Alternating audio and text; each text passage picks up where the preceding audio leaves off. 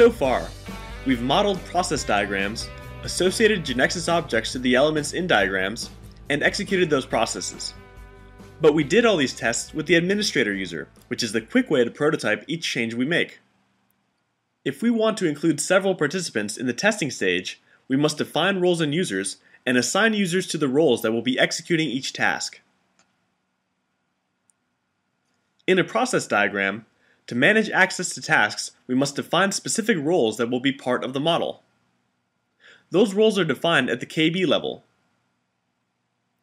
To do that, we must go to the window Preferences, Workflow, and double-click on Roles. We will see a window open up where we can enter the roles we want to add to the model.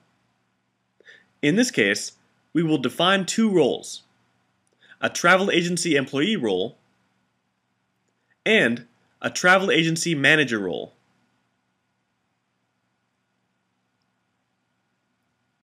Once we have the roles defined, we must assign, for each task, which roles are allowed to execute it.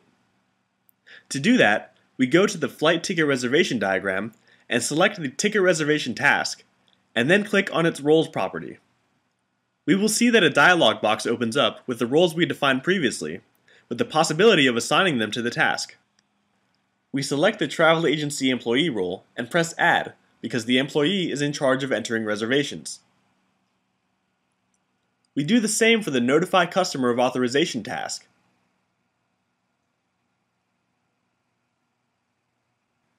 Now we go to the Validate Reservation diagram and repeat the operation while we assign the same travel agency employee role to tasks Contact Airlines, Add Customer Information Required for Traveling, and Check Reservation Documents.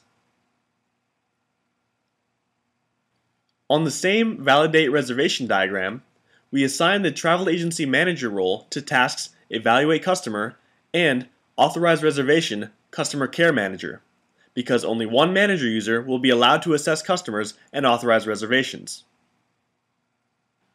In addition to defining roles for tasks, we can also define roles for processes, determining which users may execute each process. To define the roles allowed to execute the flight ticket reservation process, we go to the diagram and select the None Start Event symbol and click on its roles property. We assign the travel agency employee role so that only users with this role may initiate the reservation process. We then press OK. Once we've defined roles at the model level, we must define users and assign to them the roles in GXFlow Client. But prior to that, we must impact the changes of definitions we made at the model level. To do so, we go to Tools, Workflow, Deploy Business Processes, and then click on Add, select the flight ticket reservation diagram, and press Deploy. We open a window in the browser and go to the GXFlow Client's URL. We log on with the administrator user and go to the administration console and then click on Roles. We can see that the roles Travel Agency Employee and Travel Agency Manager we created from GeneXus are impacted. We also view other special roles that were already created. These roles enable us to assign to users permits relative to processes and authorizations for executing administration tasks in GXFlow Client. The administrator role allows users to perform all actions in all applications of GXFlow Client. The manager role allows users to access the process manager and carry out the actions related to process instances. The manager read-only role can view the same as manager, but is not allowed to perform any actions. The security administrator is allowed to view and work on the management console only. The prototyper allows the execution of all tasks, regardless of the role assigned to them, and this facilitates the development work. Now let's define users. In the administration console, we click on Users to open a screen for administrating the system's users.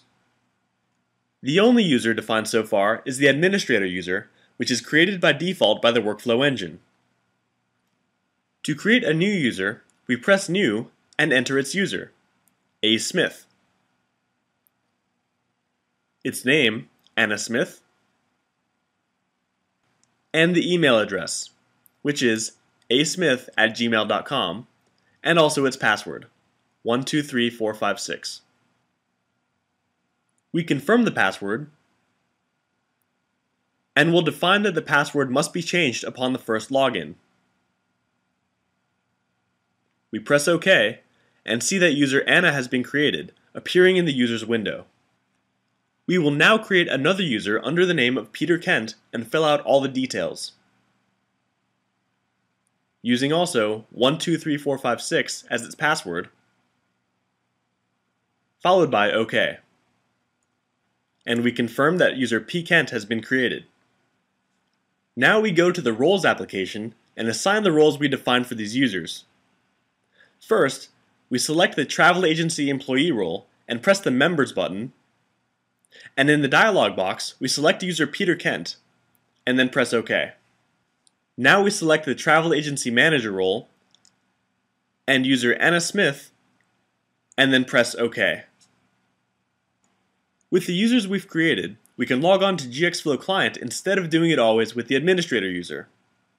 To be able to do this, we must first modify the workflow execution mode, so we go back to GeneXus.